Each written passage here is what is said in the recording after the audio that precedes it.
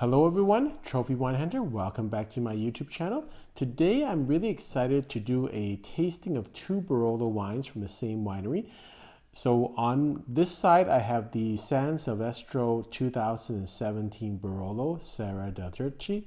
And then on this end, which is my right side, is the 2018 Padres.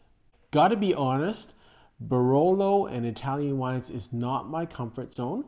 I enjoy Barolo like most people. I enjoy Italian wines, but don't have the experience that I do with Bordeaux and Burgundy wines. So I'm a little bit more like a beginner in Barolo. And again, hopefully we can learn together. But let's go through some basics about Barolo and this winery. So first the thing, I guess Barolo, obviously a region in the Piedmont region in Italy, and all the grapes are used there are 100% Nebbiolo. Nebbiolo is kind of called the king of grapes. It's very attractive to people that don't like a drier style, so don't like this fruit forward. It's very much tannic and it's very bold, but it's got a lot of kind of savory elements and not as much fruitiness. So some people will enjoy that. The color is usually a little bit more, not as bright red as you'd see in some other wines. So it's more traditional styled. So the other things I learned about Barolo is that there are 11 villages of Barolo, and they're inside those villages, there's these crew vineyards, and there's about 181 of them.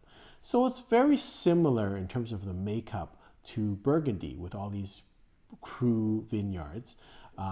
Burgundy has a lot more regions or villages, but that kind of makes it a little bit easier to understand. With basic Barolo, the nice thing also, it normally has to be aged 38 months before release, and so probably because it's pretty tannic upon release, so you won't see, probably you'll see 2018, 2019, you won't see 2022 Barolo because it hasn't been aged enough. And the other thing I didn't understand about Barolo is that it must be between the altitudes of 170 and 540 meters. And that's because if it's too low or it's too high, the ripeness of the grape won't be very good. And the other neat thing that I discovered with Barolo is that there are certain regions on the vineyard where the snow melts first and you have the most sunshine. And those vineyards are given the title of Sori or Bricco. And I see that a lot, but generally speaking, and again, this is huge generalizations, but you want to see Bricco or Sori and in the title of the vineyard. And generally speaking, those will be better quality or higher value Barolos. Let's talk a little bit about the winery San Silvestro. It was established in 1871 by Giovanni Sartirano and is now owned and operated by the fourth generation, which is Paolo and Guido Sartirano. The name comes from the original vineyard, and in 2006 they moved the headquarters to Novello, which is in the Morra region. And the Morra region is a good region to kind of enter drinking for Barolo. It's known like a little bit softer, on the softer side in terms of the tannins. It's a very large region, so it's kind of nice that you can get wines from there if you're kind of beginning your journey in Barolo like me. And these wines, San Silvestro, I think around $40 or $50. So they're not really that expensive Barolos and good quality. So it's a kind of nice place to enter into the Barolo world. And Barolo, like many Italian wines, are fairly affordable, even with quite good quality. Of course, you can get very expensive Barolos, but it is a little bit easier entry point than, let's say, a region like Burgundy. They are a Piedmont producer, but they only about 20% of their wines are Barolo wines. They produce a lot of other types of wines in the Piedmont region, and about 88% of their wines are exported. Both these wines are aged classically for 38 months, 18 months in Slavonian oak. Let's talk a little bit about each of these wines. So if the San Silvestro Serra Dei Turchi is a single or vineyard winery, so it's one of these 181 cru level vineyards in Barolo. It is in the Morra region, and it's about 230 meters in altitude. It's not the top end quality, but you know, it's not at the bottom either. So about 230 kind of would be a mid-priced Barolo. We turn over to the 2018 Padres, which is going to be a selection of wine or grapes from the 11 villages in the Barolo district. So San Silvestro as a producer, they're like many Piedmont producers. So they have their own vineyards. They have about 7 hectares of their own vineyards, and they work with about 40 growers that they have a long-term contract with to have their grapes. So if I were to, before we taste this, if I were to say which was a better vintage, probably I would say the 2018 in Barolo would be a little bit better than 2017. The 15 and 16 vintages were great. Again, let's see if there will be a difference in terms of the taste. So let's look at the bottles, and one comment about the corks, which are the same for both bottles. They're the springiest corks I've seen in a long time. They almost look like champagne corks, but good for them because nothing's getting in there for the first couple of years for sure. So let's go to the first bottle, which is the Serra Dei Turchi, which is the cru vineyard in La Morra, and this is the 2017, and you can see it's 15% alcohol. And then this is the Padres, which is 2018, which is a blend of grapes from the 11 villages in Barolo. And if you look at both wines, although it looks like maybe the Padres is darker, I think it's more just the lighting. But you'll see both of them look a little bit almost brick red, but that's the color of Nebbiolo. That's not aging.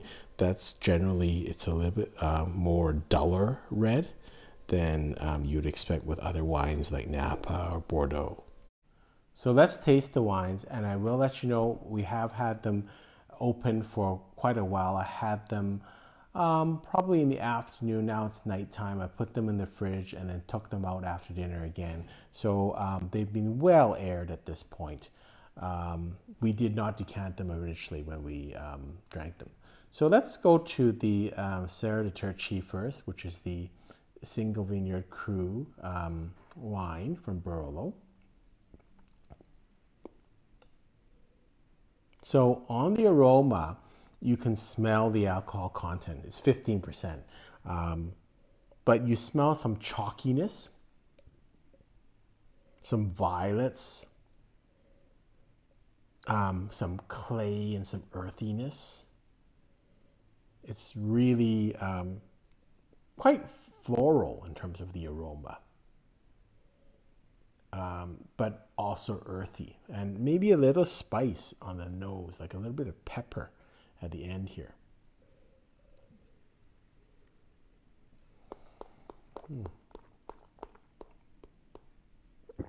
So I get black cherries, lots of tannin still. I was going to say the tannins weren't that were toned down. No, they're pretty high still.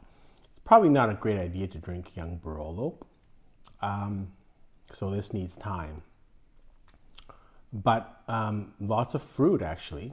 I get some earthiness and some kind of leaf, almost tobacco leaf notes, but a lot of alcohol and a lot of intensity of flavor.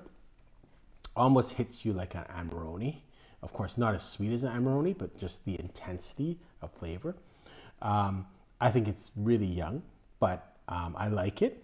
there's a little, why I took the second taste, there was a little bit of aftertaste, a little bit of bitterness in the aftertaste, which I didn't quite like on the first taste.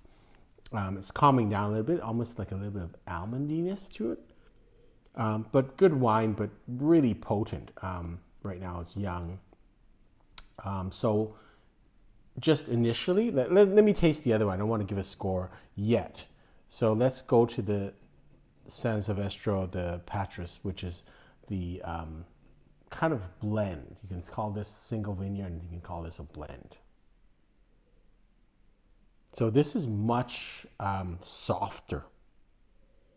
You don't have that intensity of aromas. And in fact, the alcohol content is 14% here. So much softer wine.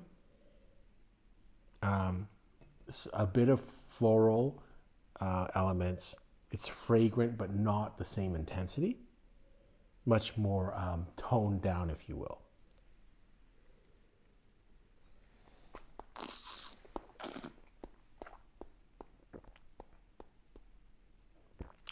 Yeah. Of course, similar taste profile as they're both from Barolo. I would say this one, the tannins are not as high and the alcohol content, and so you can taste the flavors a little bit more. It's interesting because you think the 18 is a little bit younger vintage, it's a better vintage, so it'll be more youthful. But in fact, I think this is more ready to drink than the Serra Dei Turchi. So both of them are very similar. I like both wines. Right now, because they're really both quite young, I'm going to say they're both 89 points. I tasted with a number of people and everyone had the same impression. This was a softer wine and this was a more intense wine. But it also kind of went down the lines of who likes what type of wines. For people that like a little bit more bolder wines, they all like this wine. For people that like softer wines, they like this wine. So it's a really interesting comparison. I wouldn't say one is better than the other. It's just they're different. My palate, I generally like a little bit softer wines. So right now for me, I prefer this wine, but it was kind of split half and half between my friends who drank. Some people like bolder wines and say like they really like this wine. Some people like a little bit softer wines and they like this wine. So both of them are wonderful examples. They are both young. Both of them have the components that everyone loves about Barolo, which is that earthiness, that little bit of clay or gravel kind of texture, a lot of kind of floral elements, and particularly violets, and a good intensity of flavor, lots of alcohol, lots of intensity and flavor, high tannins. So really both quite beautiful wines, and for the price I think they're quite good. Again, I think I had them around $50 a piece. Really great wines. I don't think many people would not enjoy these wines, let's put it that way. If I served them to 10 people, I would say a majority, like 8 out of 10 would think they are quite good wines. So that's the great thing about Barolo. I think it's generally speaking, I don't see a lot of terribly made Barolos. Generally speaking, if you're serving a Barolo, people are impressed with it. They like the name Barolo. It's Italian. They think it's high quality, and generally people quite enjoy Barolos. And that's just my common experience. Hope you've enjoyed this tasting. Until next time, happy drinking.